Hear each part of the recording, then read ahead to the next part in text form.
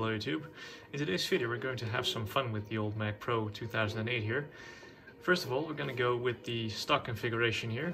At the moment I was just launching CSGO so we could verify that our MSI Afterburner was working properly.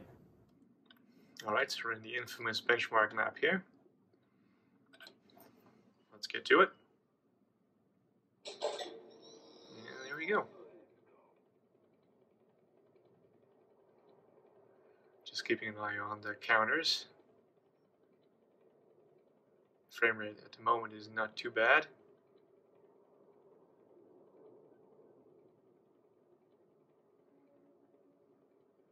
We're using about 5 gigs of RAM.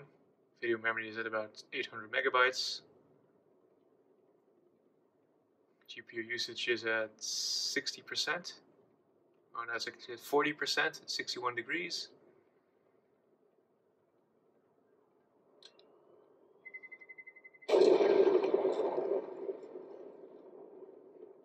CSGO is typically a very CPU limited game. In this case I think very GPU limited, because when it really dipped down in terms of frame rate it really hit about 90% usage.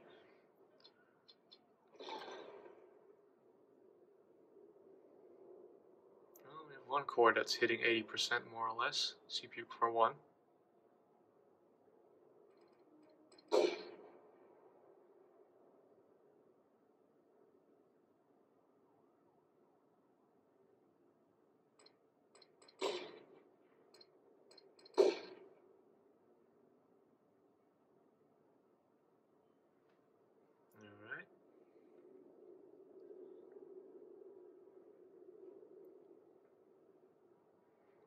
I guess you could really say the FPS are all over the place.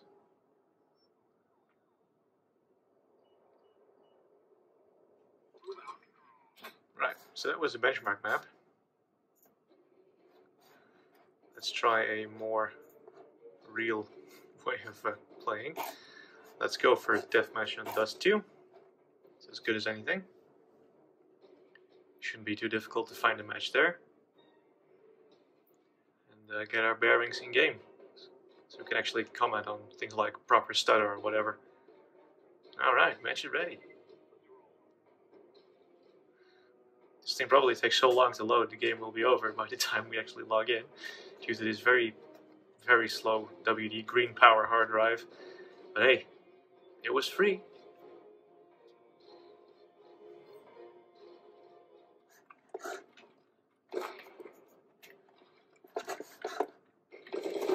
Watch me get shit on. Jesus, what's my mouse doing? Holy balls. It aimed straight down when I was actually aiming left. My god.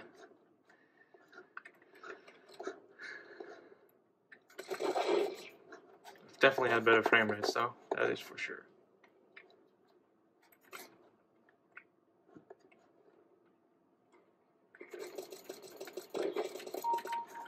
Wow, I got something.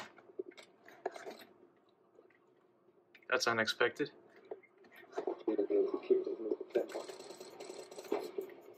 Wow. That was an interesting off shot. That's a terrible spawn. That's a terrible spawn.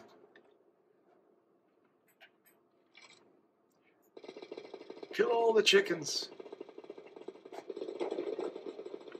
Yeah, I got him. That's as good as anything. Alright. Let's move on to the next title, shall we? Alright, next game on the list is GTA 4. Let's take a look at the graphics here. We're running very high settings again at 1920 by 1080. Maxed out the settings as far as they could go with our 1 GB of RAM VRAM limit. First of all, let's do the benchmark test like we did with CSGO. And see what the experience is like when we're actually in game. Because we've seen that there is a bit of a difference.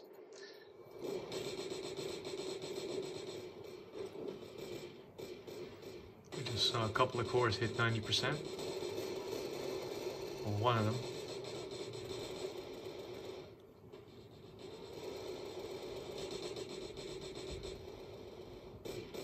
GPU is at 65 to 70%.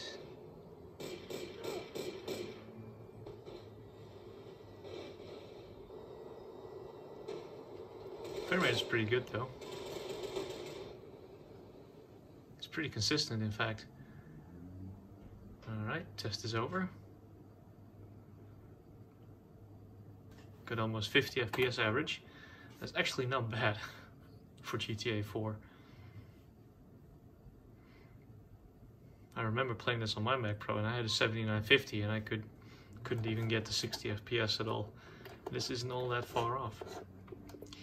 Right, so this is actual in-game performance.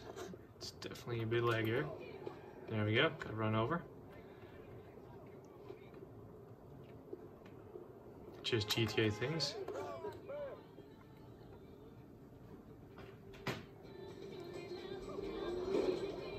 It's interesting to see that the GPU usage is now actually a bit higher than it was before. There aren't any CPU cores being stressed all that much. Sometimes one will hit about 80%, but that's not enough to make the frame rate tank. This game just runs this crappily in general.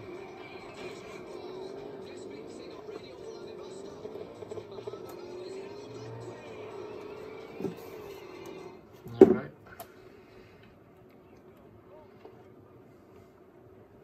Let's kill the audio there for copyright reasons.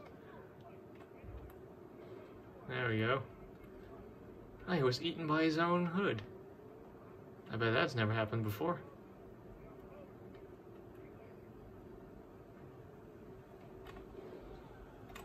Well, that was super effective. Quickest way to get out of the car is through the windshield. Who knew? And welcome to Mafia 2, the Definitive Edition. This was released this year. Basically just a souped up version of the original Mafia 2 from, I believe, 2010. It was one of the earliest DirectX 11 games, and it also supported physics. Or PhysX, whatever. Okay, let's set it to high settings. We'll disable anisotropic filtering because this GPU will not be able to handle it anyway. Of course, we need to turn PhysX off because AMD cards cannot do that. Or I guess this card would still classify as being an ATI card. Set A to FXAA, MSA off. Everything else can stay on. No frame rate limiter. Also, fun fact, this game actually, when you start it up, says that this computer is below the minimum requirements. It's not below the minimum requirements for the original Mafia 2, funny enough. First of all, let's go through the benchmark procedure. There it goes.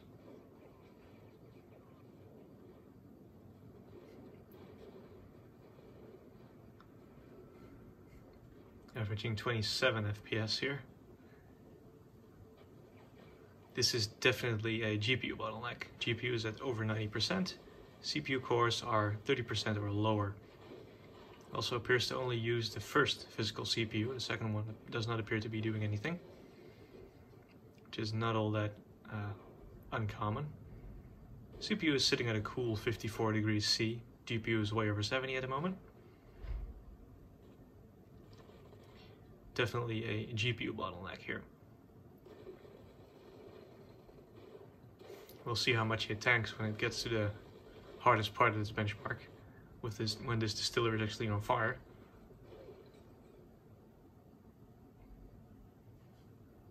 I will say I respect this little graphics card. It's giving it its best shot.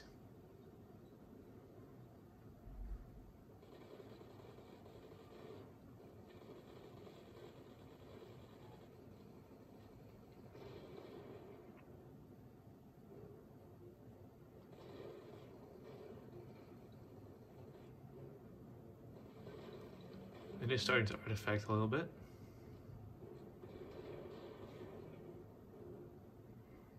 This was an eBay card after all, so. Yep, there he goes. That's not healthy. Let's kill it right there.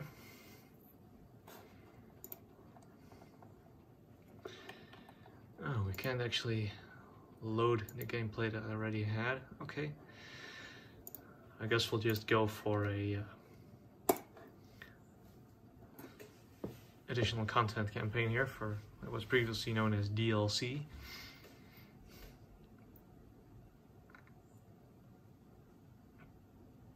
So we can get an idea for the actual in-game performance.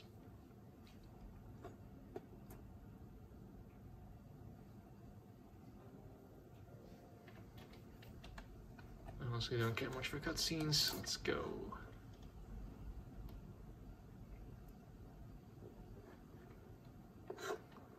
Alright.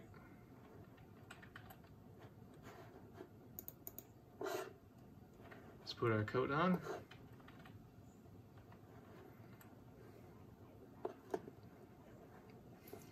So at least when we're inside we get about 30 FPS and some pretty badass flickering. It's interesting to see that when this card gets over 70 degrees it starts doing this. Well, actually I've only seen it actually happen in this game. Let's take Lincoln Clay's car here. Whoops. Alright. Almost rolled it there. This is responding very weirdly because of the skips in the frame rate and all those glitches.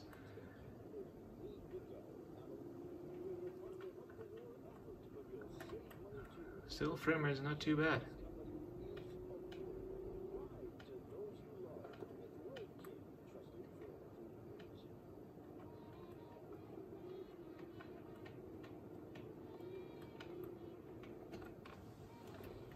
There we go. That's super effective. Alright, let's quit out of that one and let it cool down for a little bit. Okay, once again we're in Mafia 2. This is the original game. I have to lock the fan speed a little bit higher than it was before, so it can now run a bit cooler. Once again we're going to run a little bit of the benchmark and then we'll go straight to gameplay, just to see what the difference is between the latest version of the game with all the new fancy textures and all that and the original. Well, it should be apparent straight away that now we're running around 60 FPS with the same or similar settings with high details.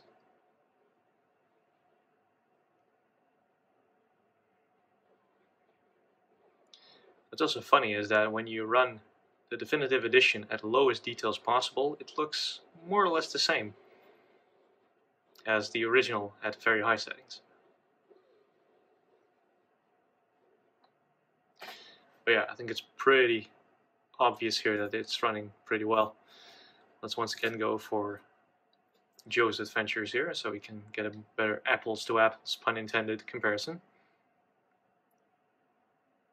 GPU temperature really didn't go up all that much either, so that's interesting to see. Alright, skip the cutscene. That's about right. This can do about the same speeds.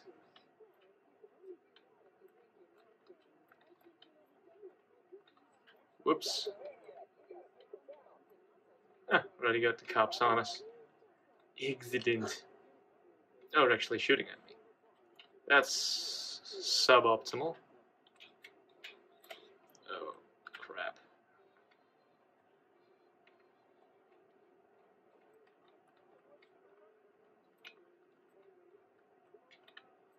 Physics in this game are a lot better than in GTA in many regards. You can no longer just run over a pole all that easily. Alright. Let's put the pedal to the metal. See what this car can do.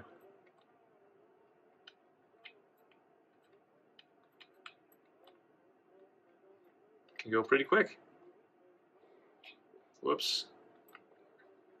Yeah, just some collateral damage. But yeah, this is definitely a lot more enjoyable than with the definitive edition for sure. That does look a hell of a lot better than this does for sure, but at a trade-off of way less frame rate, like way over 50% less. Yeah, not sure about that. Okay, here are the settings that I've set. We're going for a 900p resolution, high details, because the game literally won't let me set to 1080p anyway, and I guess that's for good reason. Let's see if we have cloud saves. We do not. Okay, I guess we'll go for a new game. Oh right, first time around you actually have to sit through this. I'm not going to make you watch this. Alright. 900p high details, hovering around 50 FPS at the moment. Feels good. Not doing too bad.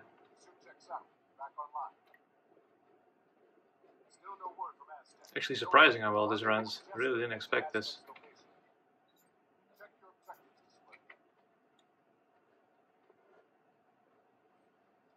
Let's see if we can find some Koreans.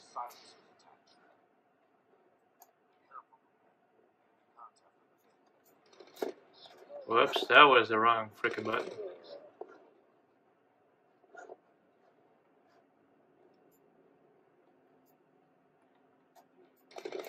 Jeez.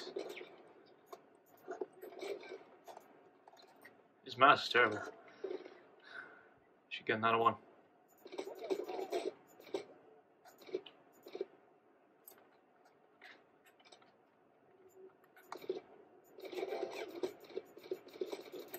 That guy does not want to go down.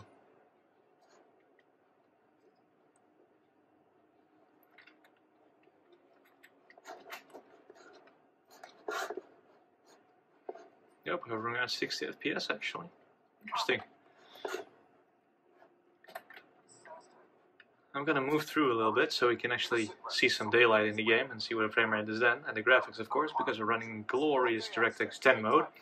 None of that DirectX 9 XP bullshit. So yeah, this should be a good moment.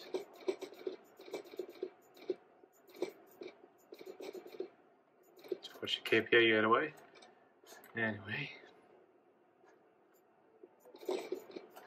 now he's down. Good. Now we're actually in an area that has some activity. Frame rate has gone down a little bit to about 40 FPS. Now look at them graphics though in DirectX 10 mode. It's definitely a bit prettier than the DX9 for sure. Gotta love it. Price is still a PC melter. Because the remastered version is actually crap looking. I'm just still running the original here. Anyway, I guess that basically covers Crysis. Yes, it actually runs Crysis. So, let's turn everything way up as far as it will go. Apparently that's 1680 by 1050. We're not going to run anti-aliasing because that's unrealistic. Go with very high details, no motion blur. Wait for it to kill itself.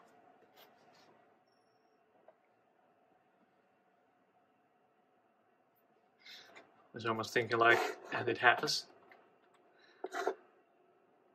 Okay, this is apparently very high details. Oh wow, yeah. It is making a difference here on the water for sure. Resolution is a bit off though, so that's looking a bit weird, but it's still not running that bad.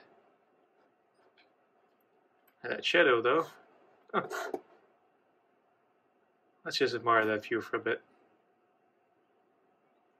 Ain't it pretty? It's running remarkably well, I gotta say. On these old 2.8 gigahertz Xeons. It's not even using a hell of a lot of cores here anyway. It's all GPU muscle. Right, so the last thing that I really want to show, just as a guided tour, so to speak, is the CPU melter that is City Skylines. And I'm not expecting good results here. I have a city set up. It's about, I think it has about 80,000 citizens in there. It's reasonably large, so let's see it try and crap itself. Yeah, I'm gonna bet your ass it will. Even the menu is hard to load. Let's see, that's a small town. Oh, this is a big one. 111,000. Alright. Go broke or go home. Oh yeah. Let's take a look at the main road here.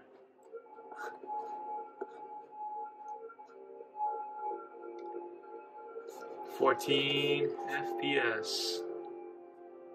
Oh yeah. It's actually not the main road, I don't think. Nope. This used to be it. Alright, I replaced the main road with actual highway. Alright. That's good enough, I guess. You know, when you zoom out, it's actually almost playable. It's 17 FPS. Once you zoom in, it's a complete crapshoot.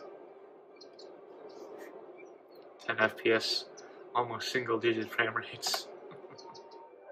Alright, so in this city, that's actually quite small, and perky, and all that jazz. Alright. Game's running in high details again, so... still about 15 FPS with over 10 gigabytes of memory usage. So I'm going to say that we're somewhat... Yeah, okay, we're both VRAM and CPU limited. One core is at almost 90%, 94. So one core is almost getting pegged, and the VRAM is just completely used up. Even in a small town like this, where you can still, when you zoom out, almost hit 30 FPS. Once you zoom in, that's gone though, about 15 to 20. This is definitely a PC melter for these older CPUs for sure, and this old graphics card as well. So yeah, I guess this concludes our guided tour of the benchmarks. I will add some benchmarks after this clip here, just to get a comparison done and get some synthetics in as well, because I think synthetics are just too boring to do live. So I'm just going to put in a couple screenshots from like 3D Mark and Geekbench so you can get a general idea of the general performance of the system. And I will try to get another graphics card in here. I'm curious for a couple of things, mostly because that's where we saw the biggest usage: City Skylines and Mafia 2 Remastered, or Definitive Edition it's called. And try to run those with the 5700 XT from my main rig and see how much of a difference that makes, at which point we actually do become completely CPU bottlenecked. Well, we know City Skylines for sure is CPU bottleneck, but I just want to remove the VRAM bottleneck as well. So we'll go from there. Well, we're taking a look at the benchmarks here. I just want to address a little thing here. I wasn't able to actually run a faster graphics card in this Mac Pro because I need an 8-pin power connector, which I did not have. So we'll put that away for now and get back to that in another video, where we'll upgrade the graphics to a faster card, and then we'll revisit some of these benchmarks. For the time being, here are the results. As you can see, we get a 2584 multi-core score in Geekbench 5, and our Firestrike score is just under 2900. Physics score is reasonably good for these old CPUs, but the graphics is definitely holding the system back, so stay tuned for a faster graphics card and some more fun with the Mac Pro. Thank you all for watching, and I'll see you guys in the next video.